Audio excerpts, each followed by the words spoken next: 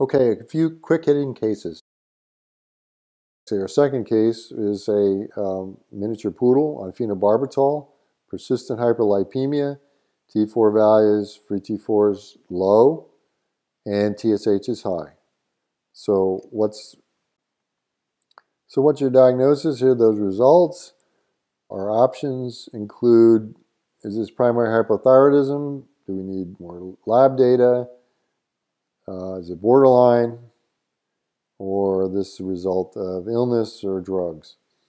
Now, indeed, the animal was on phenobarb, but the answer would be this is A. The animal's got a low free T4 and an elevated TSH, and actually it turns out that phenobarbital administration doesn't normally elevate TSH that much. So I think you'd be fairly comfortable in saying this animal, although it's on anti-epileptic treatment, phenobarb specifically, is a primary hypothyroid patient. It's got that clinical diagnostic change of a low production of T4 or free T4 and high TSH. So our next case, this is a 10-year-old male castrated Doberman.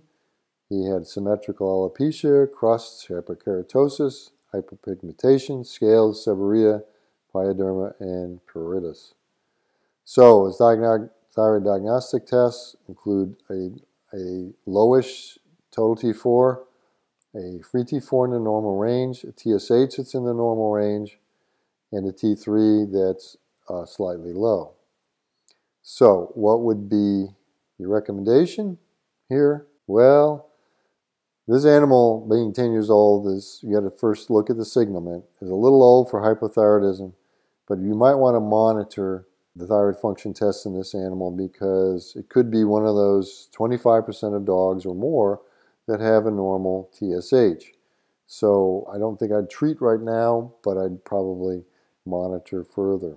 The next case is a 9-year-old female spayed lab, has lost weight recently, is underweight, cachectic.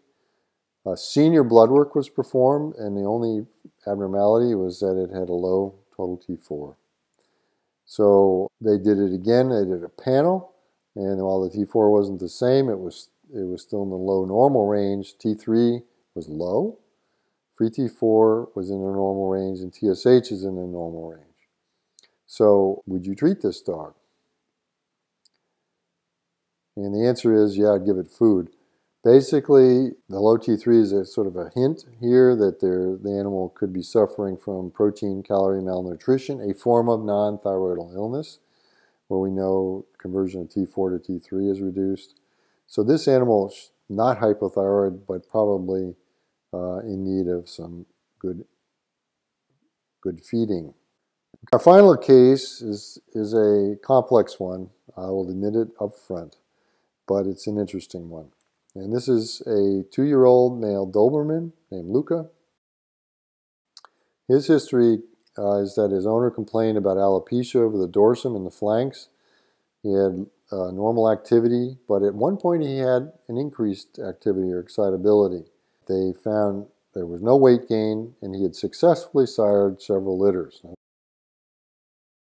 On physical exam, he was bright, active, and alert, had bilateral symmetrical alopecia, characterized by thinning of the hair coat and mottled appearance.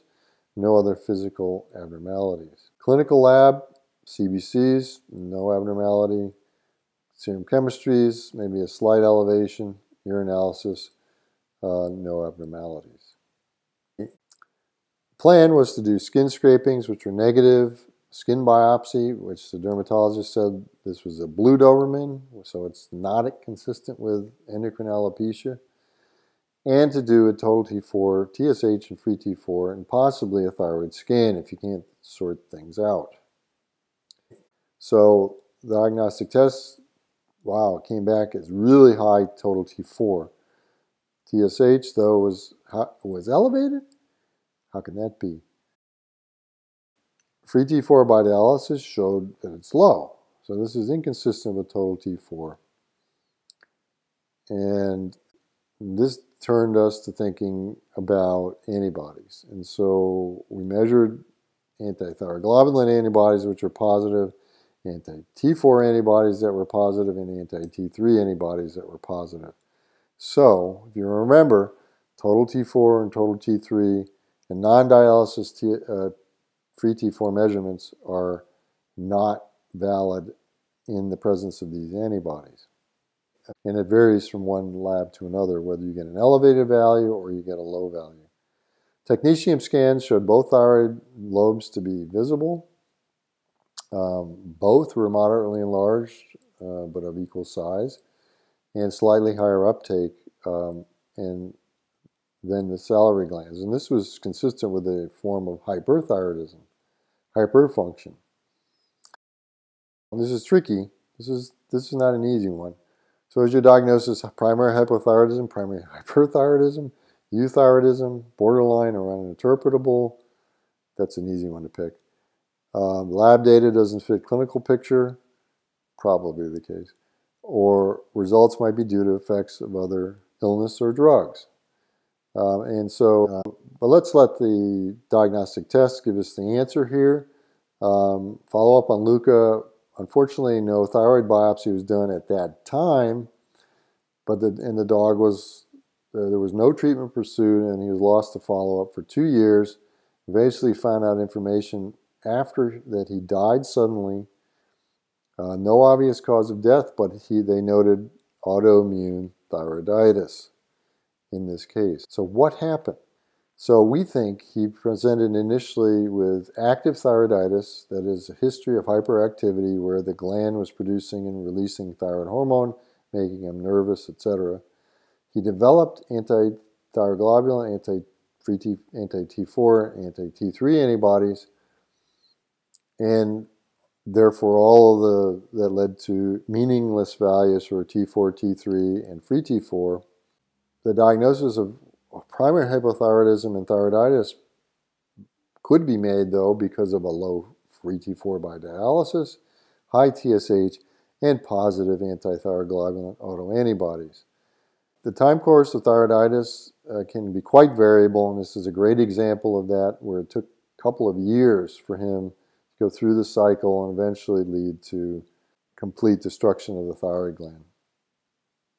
So, in summary, the definitive diagnosis of hypothyroidism, when we use T4, we say if T4 is normal, then we can rule out with 90% sensitivity hypothyroidism. If you also remove out and show that the animal does not have T4 autoantibodies, you can make that almost a 100% sensitivity. T3 is generally a poor diagnostic test for hypothyroidism. TSH can be a poor screening test too, but has high value when added and adds specificity for the disease when a low T4 or free T4 is measured concurrently. Free T4 has a high sensitivity, specificity, and should be considered when you have non-thyroidal illness, interfering drugs, or the presence of anti-T4 autoantibodies. And the presence of thyroglobulin autoantibody is an early indicator of possible thyroid pathology. It doesn't mean that the animal is hypothyroid.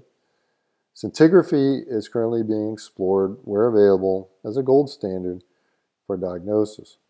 What about treatment and monitoring? Well, LT4 is the preferred treatment. Once-a-day dosing works for most animals, and the clinical response is key. It's also diagnostic. You should see a clinical response to an appropriate dosage, assuming the animal is keeping it down.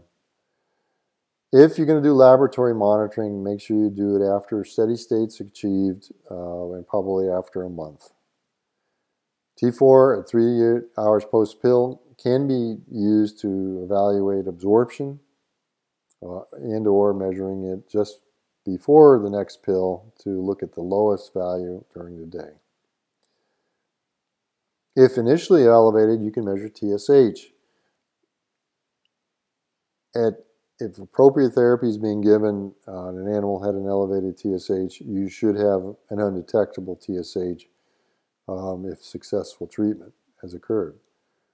So this is good enough to establish enough therapy but does not help you diagnose if the therapy is excessive.